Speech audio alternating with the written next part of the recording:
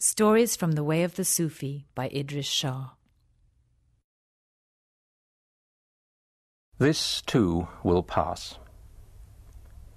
A powerful king, ruler of many domains, was in a position of such magnificence that wise men were his mere employees. And yet one day he felt himself confused and called the sages to him. He said, "I do not know the cause, but something impels me to seek a certain ring, one that will enable me to stabilize my state. I must have such a ring, and this ring must be one which, when I am unhappy, will make me joyful. At the same time, if I am happy and look upon it, I must be made sad." The wise men consulted one another and threw themselves into deep contemplation, and finally they came to a decision as to the character of this ring which would suit their king. The ring which they devised was one upon which was inscribed the legend, "This too will pass." An answer of Jesus.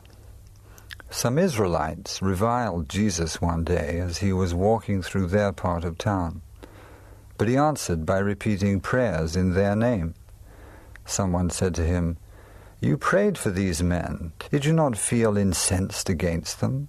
He answered, "I could spend only of what I had in my purse." The Horrid Dib-Dib. One night, a thief, intending to rob an old woman, crept to the open window of her home and listened. She was lying on the bed, and the thief heard her talking with powerful emotion in a most strange manner. She was saying, "Ah, the Dib-Dib, the horrid Dib-Dib! This abominable Dib-Dib will be the end of me." The thief thought, "This unfortunate woman is suffering from some terrible disease, the malignant Dib-Dib, of which I've not even heard before." Then, as her wails increased in volume, he began to say to himself, "Have I wonder, been infected? After all, I almost took her breath as I leant in through the window." The more he thought about it, the more he began to fear that he had indeed contracted the injurious Dib-Dib. Within a few moments he was shaking in every limb.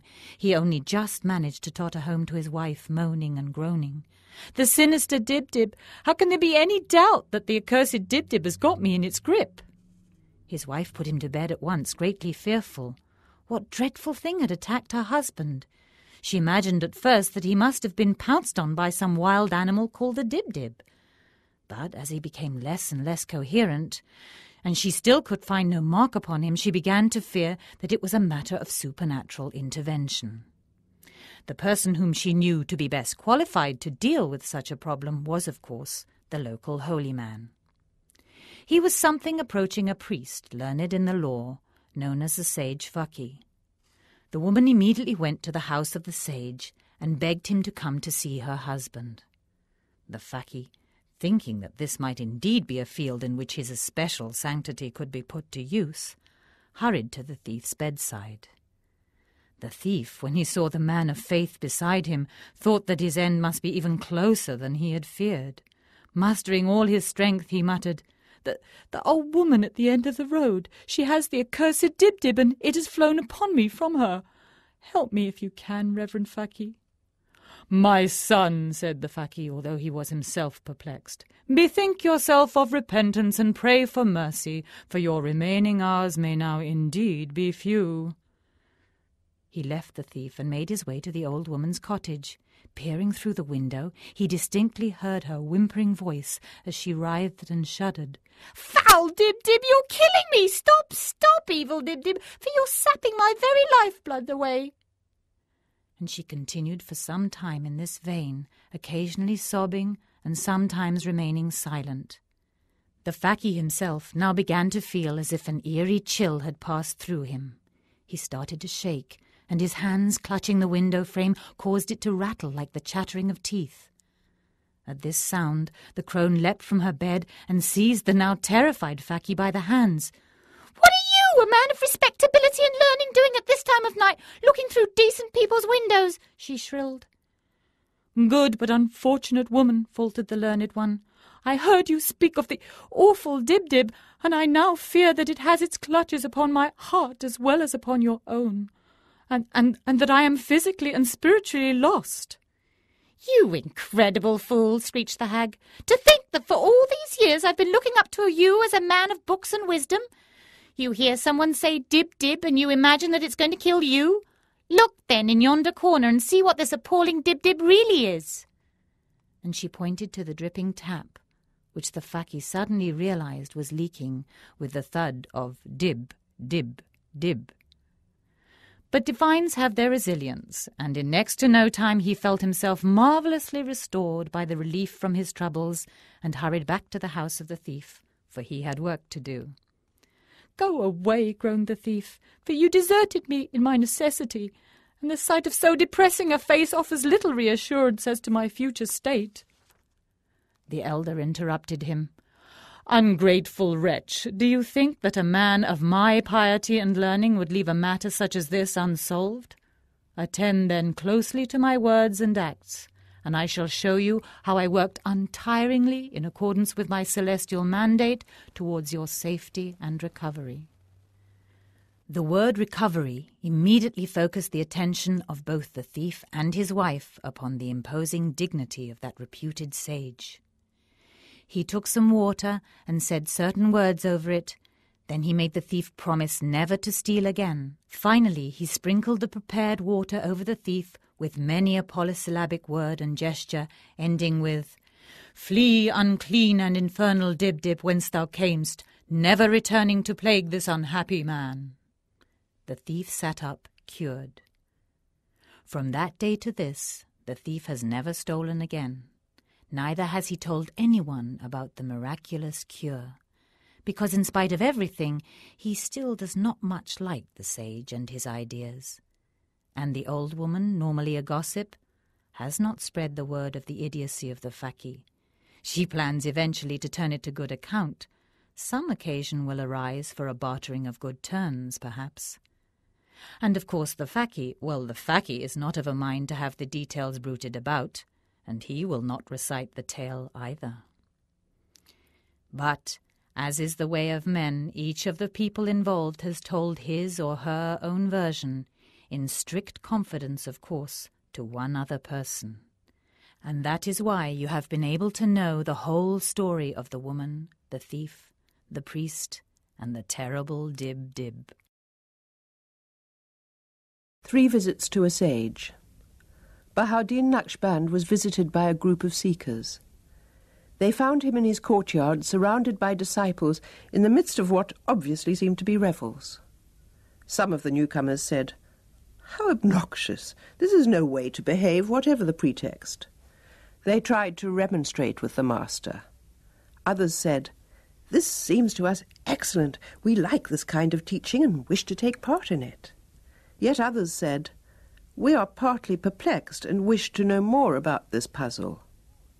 The remainder said to one another, "There may be some wisdom in this, but whether we should ask about it or not, we do not know."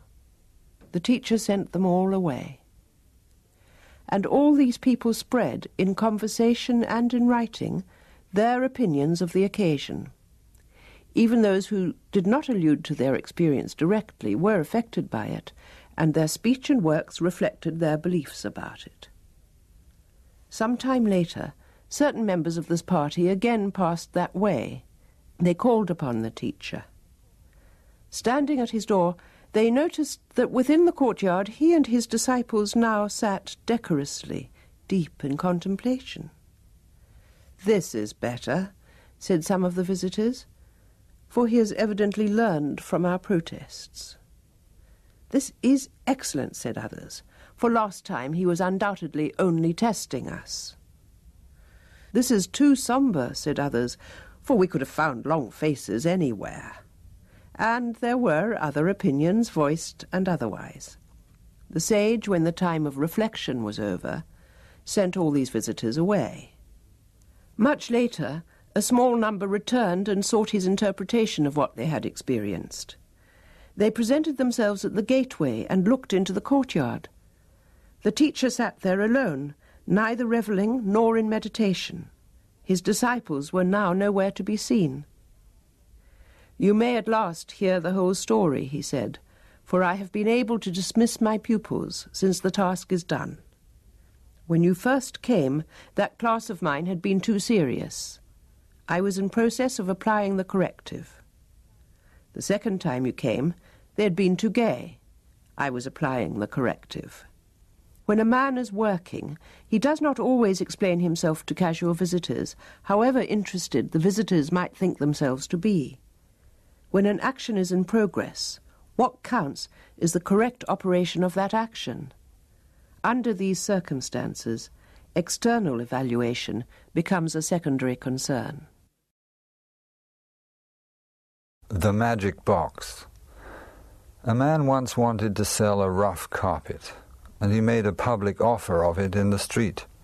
The first man to whom he showed it said, "This is a coarse carpet and very worn," and he bought it cheaply.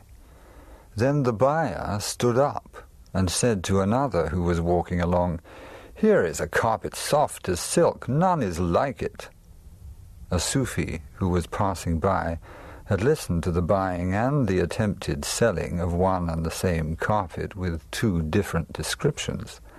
The Sufi said to the carpet seller, "Please, carpet man, put me in your magic box, which can turn a rough carpet into a smooth one, perhaps a nothing into a jewel." On entering, living in, and leaving the world. Man, you enter the world reluctantly, crying as a forlorn babe. Man, you leave this life, deprived again, crying again, with regret.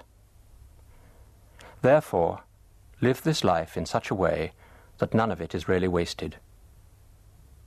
You have to become accustomed to it, after not having been accustomed to it.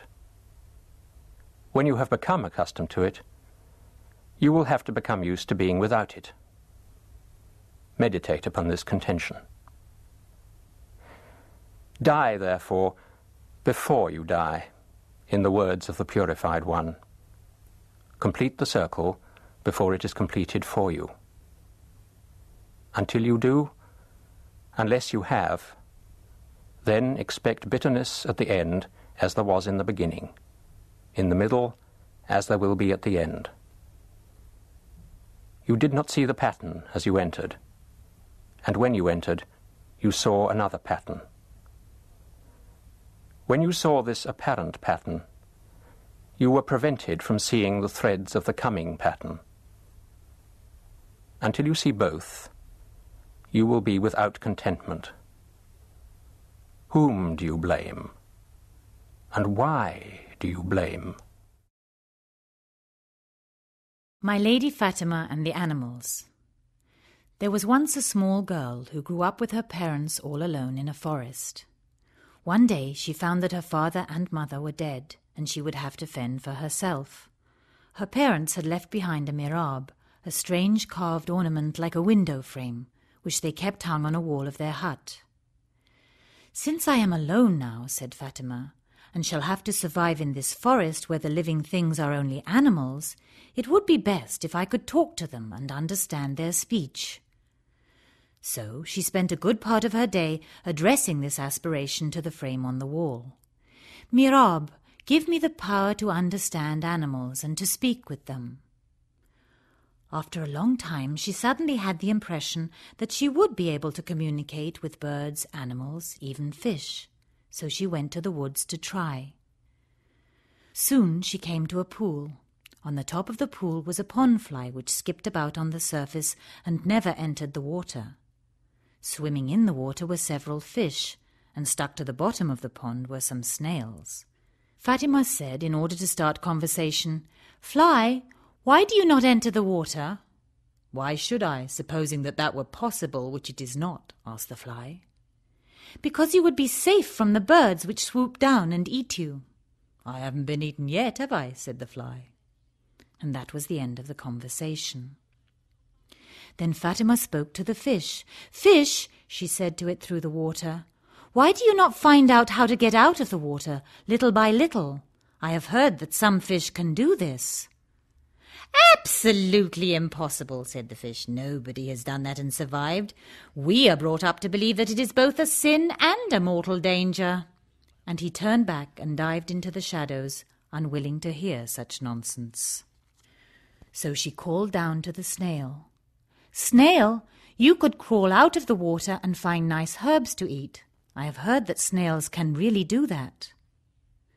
"A question is best answered by a question when a wise snail hears it," said the snail. "Perhaps you would be kind enough to tell me exactly why you have so much interest in my welfare. People should look after themselves." "Well," said Fatima, "I suppose it is because when a person can see more about another person, he wants to help him to attain greater heights." "That seems a strange idea to me," said the snail, and crawled out of earshot under a rock. Fatima gave up the fly, the fish, and the snail, and wandered on into the forest looking for something else to talk to. She felt that she must be able to be of use to someone. After all, she had much more knowledge than these forest folk. A bird, she thought, for example, could be worn to store food for the winter or to nest near the warmth of a hut so that it would not die unnecessarily. But she did not see a bird. Instead, she came across the hut of a charcoal burner. He was an old man, and he sat in front of his door, burning charcoal to take to the market. Fatima, delighted at seeing another human being, the only one other than her parents whom she had met, ran up to him. She told him her experiences of that day. "Don't worry about that, child," said the kindly old man. "There are things which a human being has to learn, and those things are of vital importance to his future." "Things to learn," said Fatima. "And what should I want with things to learn, pray? They would only most probably change my way of life and thinking." And like the fly, the fish, and the snail, she moved away out of contact with the charcoal burner. Fatima, daughter of Walia, spent another 30 years like the fly, the fish, and the snail, before she learnt anything at all. Why I did that. One day a man came to the great teacher Bahauddin.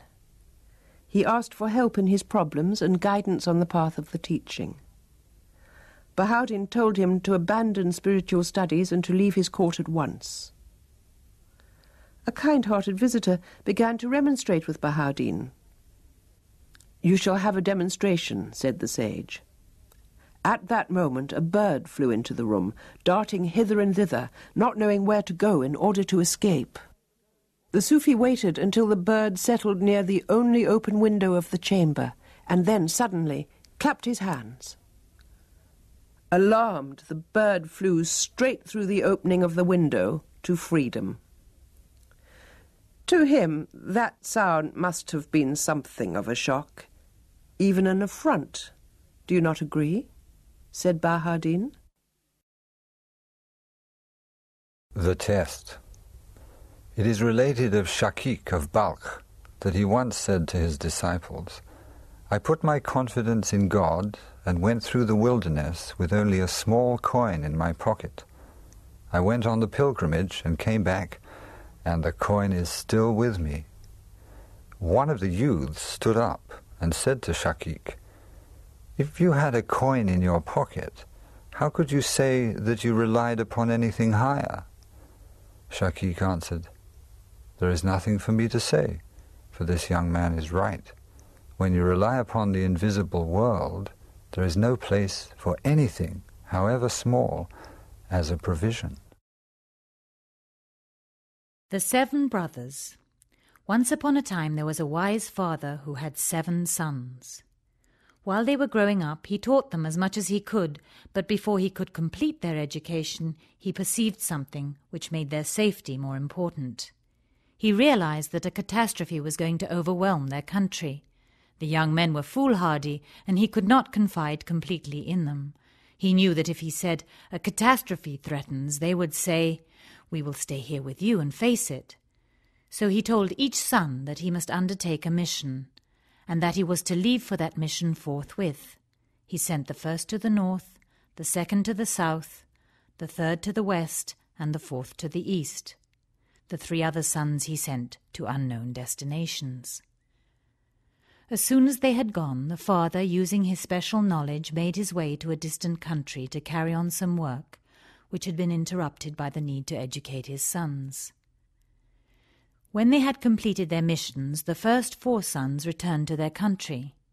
The father had so timed the duration of their tasks that they would be safely and remotely engaged upon them until it was possible to return home. In accordance with their instructions, the sons went back to the place which they had known in their youth. But now they did not know one another. Each claimed that he was the son of his father. Each one refused to believe the others. Time and climate, sorrow and indulgence had done their work, and the appearance of the men was changed. Because they were so bitterly opposed to one another, and each determined to assess the other by his stature, his beard, the colour of his skin, and his manner of speech, all of which had changed, no brother would for months allow another to open the letter from their common father, which contained the answer to their problem and the remainder of their education. The father had foreseen this, such was his wisdom. He knew that until they were able to understand that they had changed very much, they would not be able to learn any more.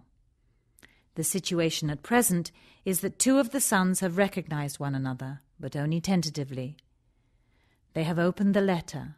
They are trying to adjust themselves to the fact that what they took to be fundamentals are really, in the form in which they use them, worthless externals.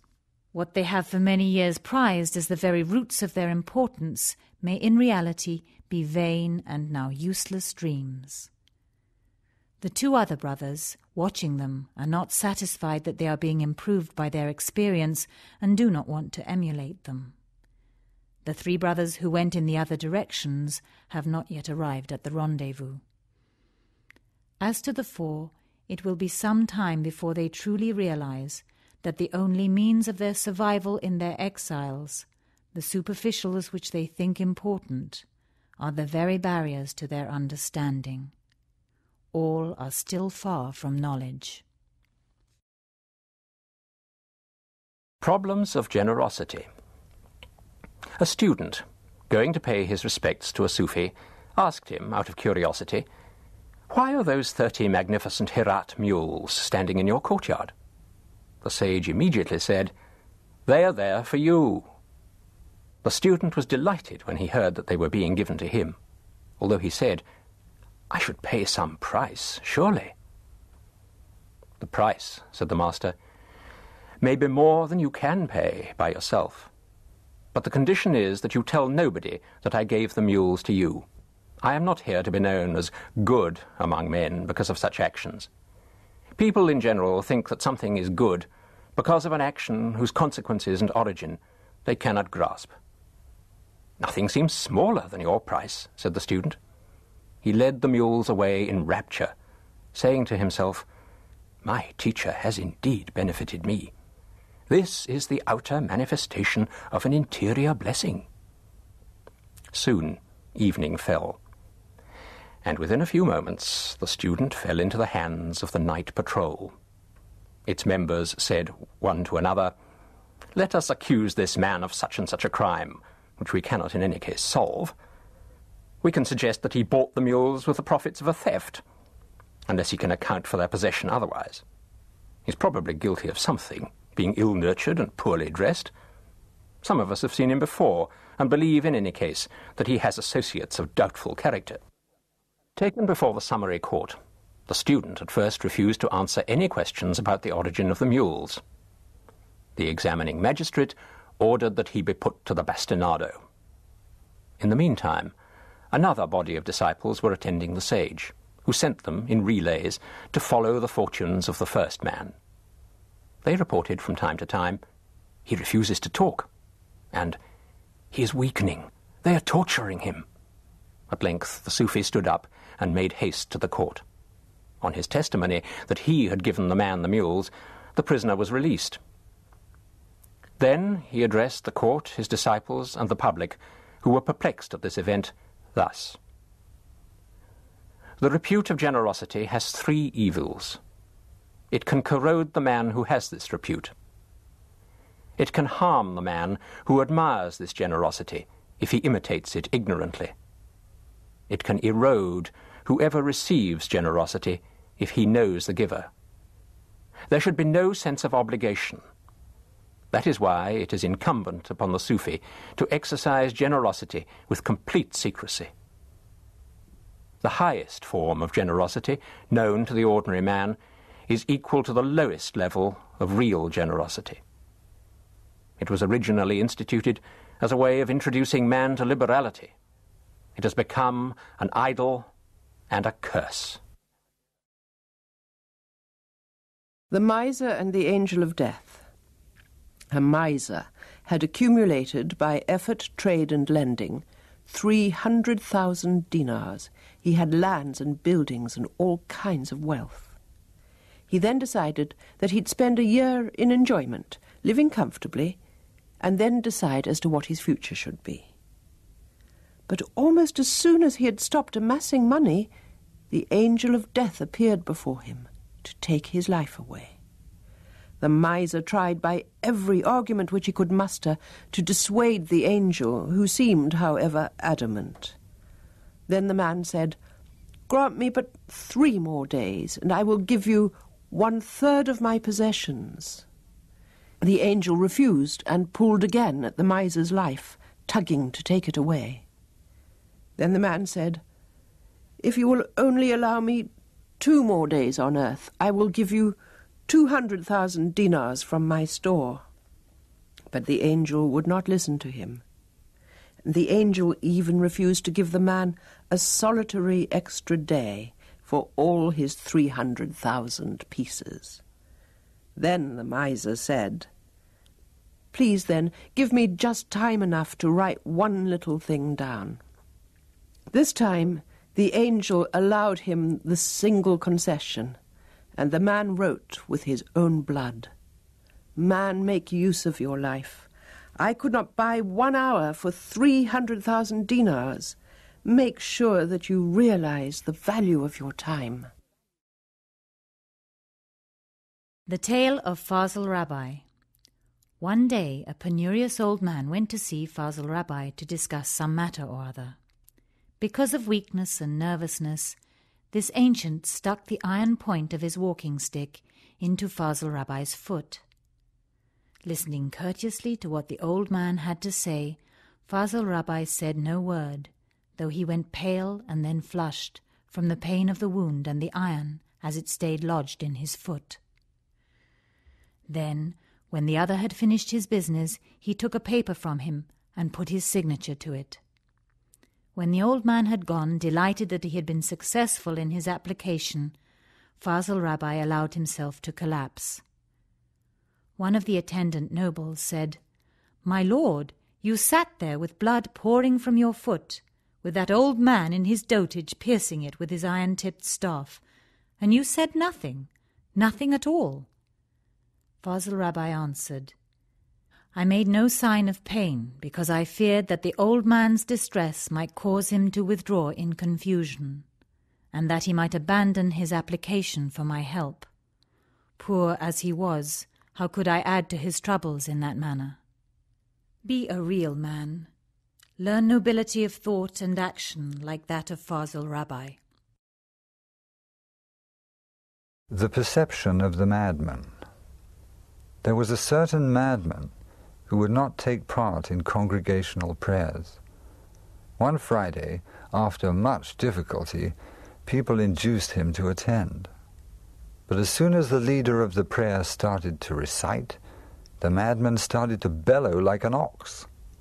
The people, assuming that he was only reverting to madness, but at the same time desirous of helping him, challenged him afterwards. "Have you no idea of God, that you should make a noise like an animal in the middle of a believing congregation?" But the madman said, "I was only doing what the prayer leader was doing. When he intoned, he was buying an ox, and I spoke like an ox." When this strange remark was reported to the leader of the prayer, he confessed, "When I was saying God is greatest of all, I was in fact thinking about my farm. And when I got to the phrase, praise to God, I thought that I would buy an ox. It was at that moment that I heard something bellowing." Miracles and tricks. Bahauddin once received a mendicant Kalandar who offered to perform miracles to prove that he was a representative of the greatest of all mystical masters. El Shah said, "We are here in Bukhara, the unique community whose faith is neither produced nor sustained in the smallest particular by extraordinary happenings called miracles. But it is of value for you to perform before the whole assembly of dervishes and also those who come to see us." He accordingly arranged for the next festival day to be set aside for the performance of the strange Kalandar. For a whole day, the mendicant performed miracle after miracle. He brought the dead to life, he walked on water, he caused a severed head to speak, and many other wonders. The Bukharans were in an uproar. Some of them stated that this man must be a disciple of the devil, for they did not want to adopt his way of life or to credit him with any beneficent powers. Some of the peripheral supporters of El Shah declared themselves satisfied that a new sun had arisen and tried to make arrangements to leave for wherever his monastery might be.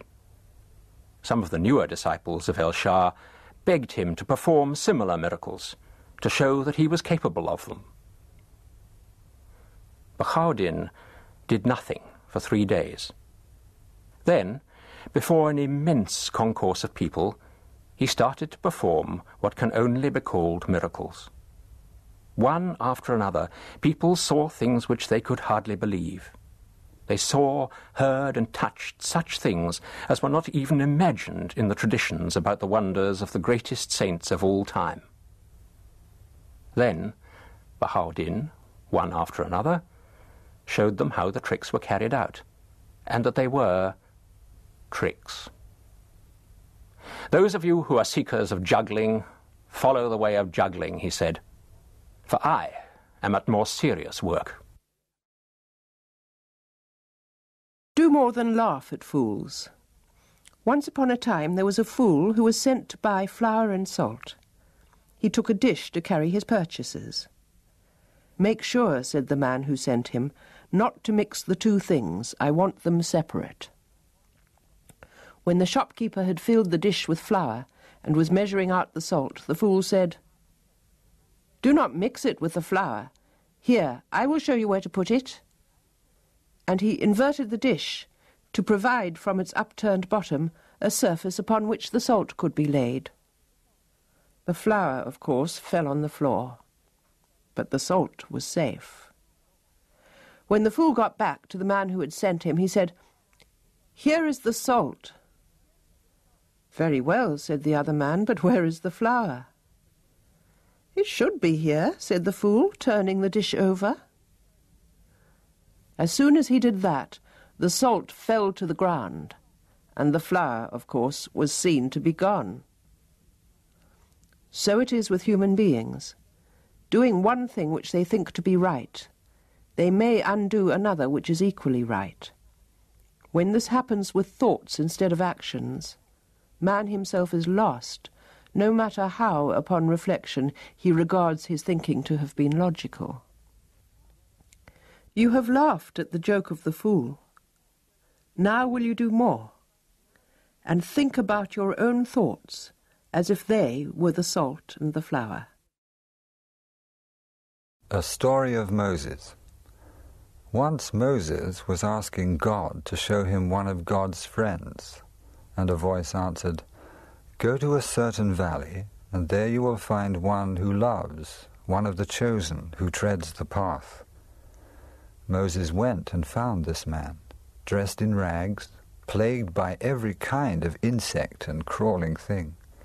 He said, "Can I do anything for you?" The man answered, "Emissary of God, bring me a cup of water, for I am thirsty."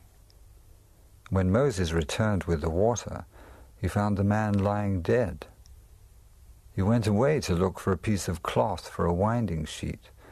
When he came back, he found that the body had been all but devoured by a desert lion.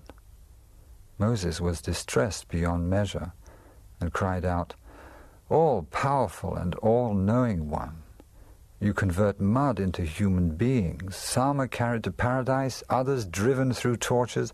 One is happy, another in misery. This is the paradox which none can understand." Then an inner voice spoke to Moses, saying, "This man had relied upon us for drink, and then turned back from that trust. He relied upon Moses for his sustenance, trusting in an intermediary. His was the fault in asking for help from another after having been content with us. Your heart attaches itself again and again to objects. You have to know how to keep the connection with your origins." The Oath. A man who was troubled in mind once swore that if his problems were solved, he would sell his house and give all the money gained from it to the poor. The time came when he realized that he must redeem his oath, but he did not want to give away so much money, so he thought of a way out. He put the house on sale at 1 silver piece. Included with the house, however, was a cat. The price asked for this animal was 10,000 pieces of silver. Another man bought the house and the cat. The first man gave the single piece of silver to the poor and pocketed the 10,000 for himself.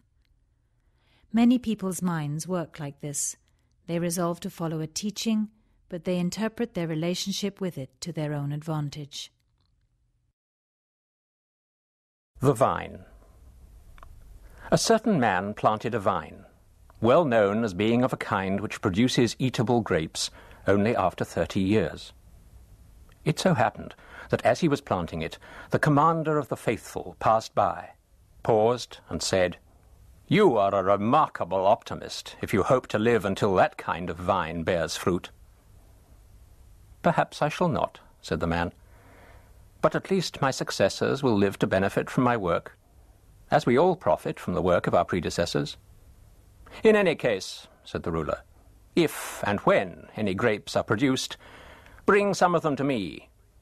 That is, if both of us have escaped the sword of death, which is hanging over us all the time." He went on his way. Some years later, the vine started to bear delicious grapes. The man filled a large basket with the choicest bunches and went to the palace. The commander of the faithful received him and gave him a handsome present of gold. The word went round. An insignificant peasant has been given a huge sum in exchange for a basket of grapes. A certain ignorant woman, hearing this, immediately filled a basket with her own grapes and presented herself to the palace guard, saying, "I demand the same recompense as the man who was rewarded this morning. Here is my fruit. If the king gives money for fruit, here is fruit." Word was taken to the commander of the faithful, whose answer was, "Those who act by imitation and the arrogance which underlies the lack of inquiry into the circumstances which they try to imitate, let them be driven away." The woman was sent away, but she was so annoyed that she did not trouble herself to ask the vine-grower what had really happened. The Watermelon Hunter. Once upon a time, there was a man who strayed from his own country into the world known as the Land of Fools. He soon saw a number of people flying in terror from a field where they had been trying to reap wheat. "There is a monster in that field," they told him. He looked and saw that it was a watermelon. He offered to kill the monster for them. When he had cut the melon from its stalk, he took a slice and began to eat it. The people became even more terrified of him than they had been of the melon. They drove him away with pitchforks, crying, "He will kill us next unless we get rid of him." It so happened that at another time, another man also strayed into the Land of Fools, and the same thing started to happen to him. But instead of offering to help them with the monster, he agreed with them that it must be dangerous, and by tiptoeing away from it with them, he gained their confidence. He spent a long time with them in their houses, until he could teach them, little by little, the basic facts which would enable them not only to lose their fear of melons, but even to cultivate them themselves. King Mahmud and the Beans. The mighty King Mahmud of Ghazna, out hunting one day, was separated from his party. He came upon the smoke of a small fire and rode to the spot, where he found an old woman with a pot. Mahmud said, "You have as guest today the monarch. What are you cooking on your fire?" The crone said, "This is bean stew." The emperor asked her, "Old lady, will you not give me some?" "I will not," she said, "for this is only for me. Your kingdom is not worth what these beans are worth. You may want my beans, but I don't want anything you have. My beans are worth 100 times more than all you have. Look at your enemies, who challenge your possessions in every particular. I am free, and I have my own beans." The mighty Mahmud looked at the undisputed owner of the beans, thought of his disputed domains, and wept. The Girl Who Came Back from the Dead. In ancient times there was a beautiful girl, the daughter of a good man, a woman among women, rare in her loveliness and in the delicacy of her nature. When she was of a marriageable age, 3 young men, each apparently of the highest rank and of great promise, sought her hand. Having decided that they were of equal merit, the father left the final choice to her. But months passed, and the girl did not seem to be making up her mind, and one day she suddenly fell ill. Within a few hours she was dead. The 3 young men, united in grief, took her body to a cemetery and buried it in the deepest of silent agony. The first youth made the graveyard his home, spending his nights there in sorrow and meditation, unable to understand the workings of the fate which had taken her away. The second youth took to the roads and wandered throughout the world in search of knowledge as a fakir. The third young man spent his time in consoling the bereaved father. Now the youth who had become a fakir in his journeyings came across a certain place where a man of repute in uncanny arts resided. Continuing his search for knowledge, he presented himself at the door and was admitted to the table of the master of the house. When the host invited him to eat, he was about to start the meal when a small child started to cry. It was the grandson of the wise man. The sage picked up the boy and threw him into the fire. The fakir jumped up and started to leave the house, crying out, "Infamous demons! I have had my share of sorrows of the world already, but this crime surpasses those of all recorded history." "Think nothing of it," said the master of the house, "for simple things appear otherwise when there is an absence of knowledge." So saying, he recited a formula and waved a strange emblem, and the boy walked out of the fire unharmed. The fakir memorized the words and the design, and the next morning was on his way back to the cemetery where his beloved was buried. In less time than it takes to tell, the maiden stood before him, fully restored to life. She went back to her father while the youths disputed as to which of them had earned her hand.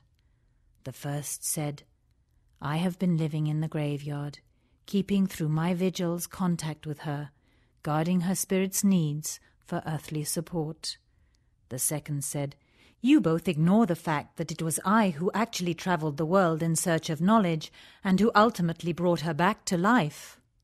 The third said, "I have grieved for her, and like a husband and a son-in-law I have lived here consoling the father and helping with his upkeep." They appealed to the girl herself. She said, "He who found the formula to restore me was a humanitarian. He who looked after my father acted as a son to him. He who lay beside my grave, he acted like a lover. I will marry him."